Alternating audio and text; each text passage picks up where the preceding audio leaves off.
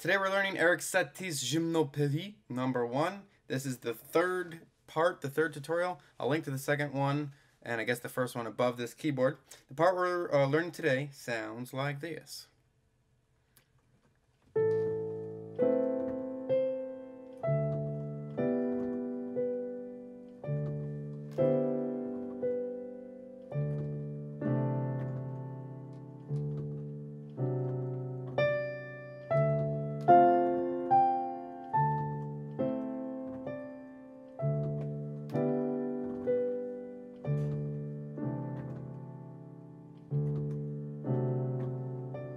And from there it's going to go on.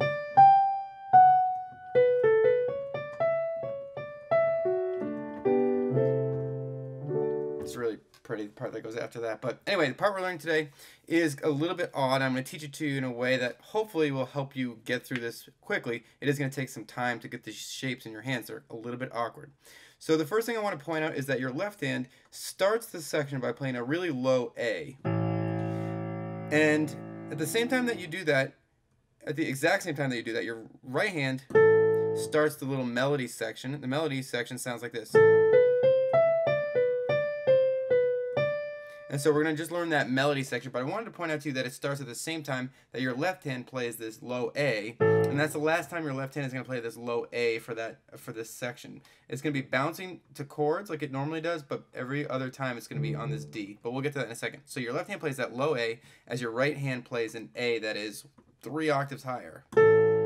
Okay, so just that much. Then your right hand is going to go on and play this melody, which is like this. A, B, C natural, E, D, B, D, C, B, D, and it's going to hold that. So that first section, one more time, the first melody with the right section, I'll play it and say the note names. A, B, C, E, D, B, D, C, B, D, 2, 3, 4, 5. And I'm going to actually show you the left hand now. This tutorial includes another part that has a melody section. But we're going to learn that in a second after I show you some of this left hand stuff.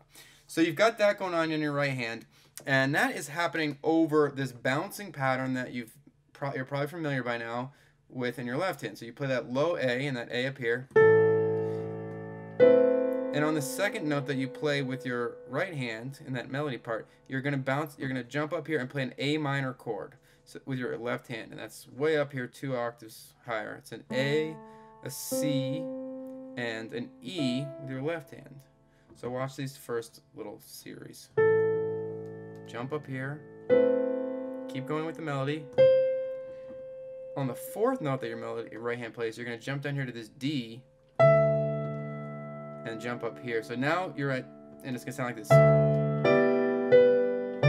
On and on. So what I want to point out is now that you've got to this D with your left hand, that's the note that you're going to keep returning to on the bounce for this whole section, which is actually going to help it make it easier for you to learn this part. It's actually a great thing because there's a lot of confusing stuff. Okay, so we've got this D, and when you jump up here for the next chord, you're actually going to be playing a G, a B, and an E, and that's right when your right hand is playing this D. So watch again.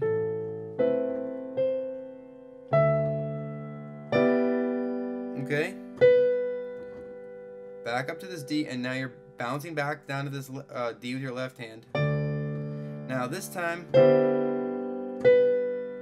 what I want you to do is to realize that the chord you played before was like this E minor inverted chord. It's a G, a B, and an E, like this, right? Now, after you play that chord the first time, you jump down here to this D, and you come back up here, and you're basically playing that chord again, but you're adding a D in the left hand. And so that's going to sort of make things a little bit strange. The other thing that's interesting is that this is a very difficult chord to play, and I recommend that you play it with this fingering, 5, 3, 2, and 1 from the bottom to the top with your left hand like that, okay? So take a second to look at what that is. Your thumb, your pointer, middle finger, and pinky on those 4 notes.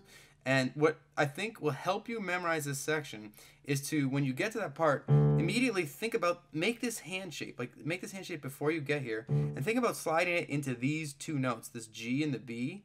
And hopefully, if you've gotten good at quickly making that shape with your hand, kind of like a spider.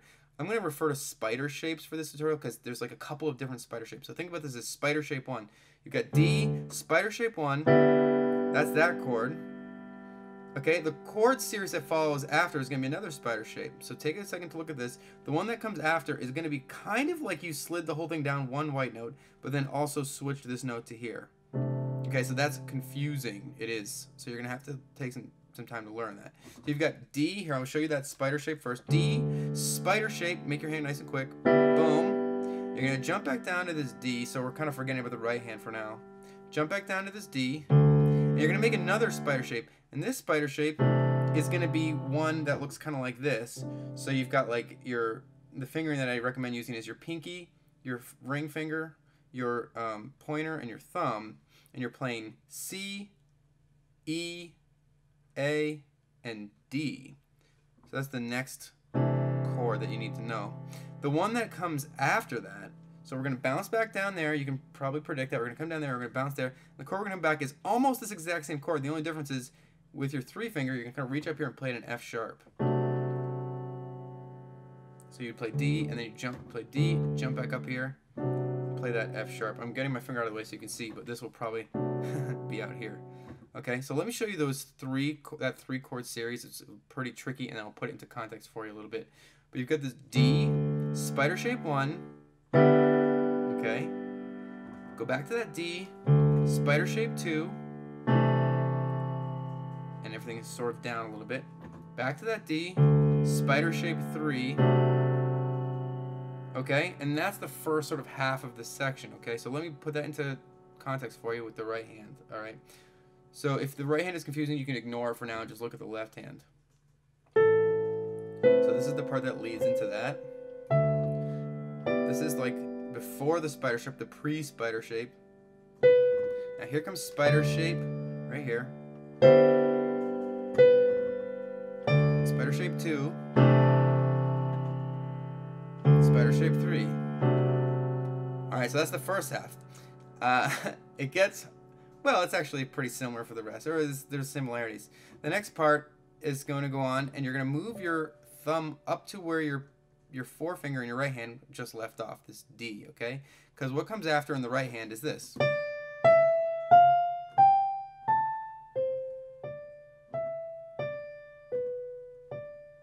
So that's the part you're just going to want to learn. And you can learn the right hand and the left hand separately, by the way. In fact, that's a good way to do it. You really probably want to be looking at your left hand while you're playing this part. So your right hand, it's good if it can be automatic, if you just remember where the notes are, okay? So in the right hand, you're playing a D, E, F natural, G, down to a C, C, D, E, D, jump down to, let's skip over to this B, B, back up to that D, and you're gonna hold that for 5, 3, 4, 5, and then ba ba ba da da da da da da. After this part, that's pretty much the end of the part I'm gonna teach you. You basically will play that D again though to lead you into the next part. But you'll figure that part out, especially if you're looking at the music. Okay, so while the right hand is playing that, your left hand is doing some bouncy stuff as usual. So let's take a look at what it's doing. So you're leading into this. Ba, ba. On the second note that your right hand plays, you're going to start the bouncing sequence by playing a low D with your left hand. You're going to jump all the way up here, and you're going to play an inverted F chord. You've got A, C, and F. Okay? So let's take a look again. Okay, the right hand continues on. Jump back down and get that D. And then when you jump down to this C with your right hand, you're playing a C chord, an A minor chord in your left hand. A, C, and E. You continue on with your right hand. Jump back down here, get that D. Doing that same spider chord now. from before. Spider chord 1. Get that D. Spider chord 2. And now spider chord 3 coming up. And then that lead in. And then the next part will be the next part. So if you think about those 3 spider chords, those are the hardest part. I don't know why I'm calling them spider chords, but my hand feels like a spider, and it actually kind of is tough to do with your hand. That will definitely help you get through 2 passages in this part that's pretty tricky. So let me show you one more time from top to bottom. I'll just sort of play through it and talk you through it as I go, and then you're going to have to practice a ton. But it's fun. Anyway, this is the part that we're learning, and you start down on this A. Play an A minor chord. Now, for the rest of the time, you're bouncing on this D. Playing this, like, pre-spider chord. Now, spider chord, right here. Spider chord 2. This is being held while you play spider chord 3. Move your thumb. Now, you're going to jump up here. It's kind of big to an F, inverted F chord. Back to that D, A minor chord, while the right hand jumps to a C. Get ready for spider chord 1. Spider chord 2. While this is being held, you're finishing out with spider chord 3. And on to the next part. So that's it. That's the tutorial. I really hope it helped you. Don't forget to rate, comment, and subscribe.